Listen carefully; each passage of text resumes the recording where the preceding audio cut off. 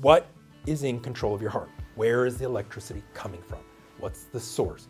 Is it your normal source at the roof of your heart that's supposed to be sending out electricity, controlling your heart, and it sends out electricity at the speed your brain wants? Or is it an abnormal source, like the most common one, atrial fibrillation? Well, the way to really diagnose this would be, the best way really, is an EKG.